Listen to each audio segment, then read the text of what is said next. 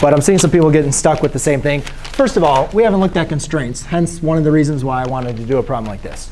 The constraints is a little bit different. All right? Now, you guys can, we know that this is a quadratic. We have no idea what the quadratic looks like. And then we know this is some kind of line. Right? So I'm just going to kind of give you guys a visual representation of the graph. It looks something like that, roughly. OK? Now, we know that we're only taking the graph from 0 to 2. Or we're taking this graph. And let's just pretend 2 is right here. So everything to the left of 0 is basically not a part of this graph. So from 0 to 2, we're going this graph. And then from 2 to 6, we have this graph. Now, 0 to 2, that's included. And then this one is a whole. We want to be able to see, basically, are these connected or not? Right? So we want to see, do these equal each other? Now, again, to check our continuity, basically what we want to be able to do between these values is check where they could be discontinuous, which is going to be at the point of 2. So we need to check continuity at 2.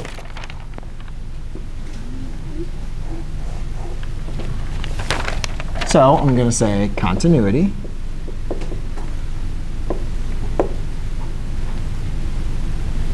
And for continuity, that means ax squared minus 2 has to equal bx plus 6 at x equals 2. So we're going to enter in 2. A times 2 squared minus 2 equals b times 2 plus 6. Go ahead and simplify. You get 4a minus 2 equals 2b plus 6. We could simplify this. Usually, we want to get the variables to the same side. So I'll subtract a 2b, and I'll add a 2 on both sides. So I have 4a minus 2b equals 8. That is my equation number 1.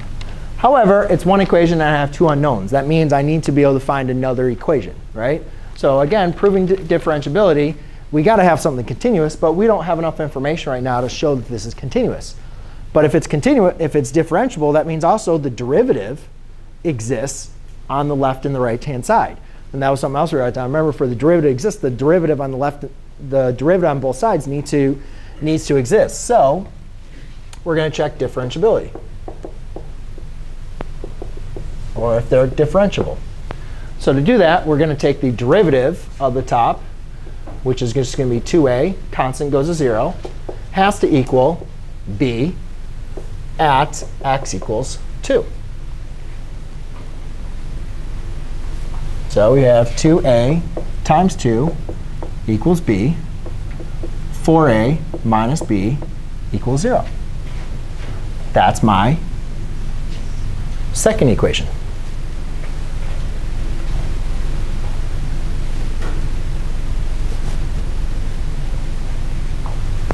Yes? No? Maybe so? What else would you like to do? But what else are you going to do to check the continuity? Like, what are you thinking? What came to your brain to do?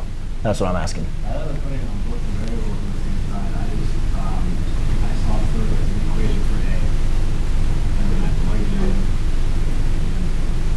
one equation. So I put this in top equation.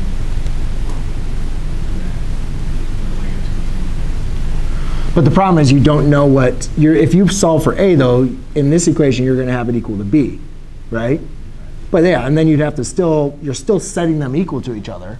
So yeah, you're still plugging them in to go and set them equal to each other. But then and then what, you evaluated for b? And then you solve for b at 2? Well, let's go and take a look.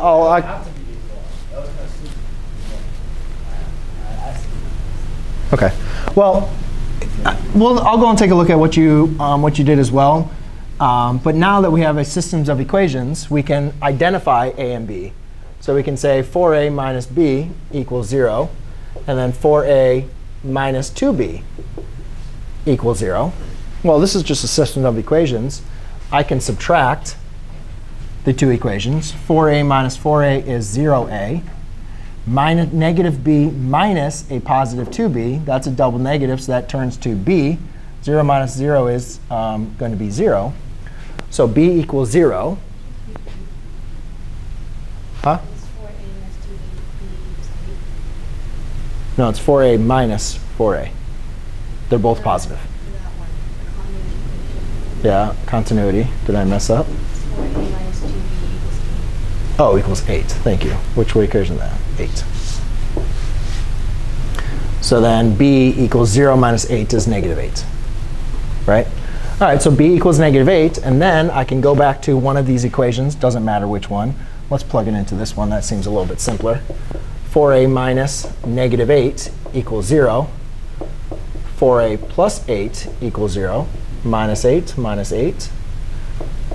4a equals negative 8. Divide by 4, divide by 4. A equals negative 2.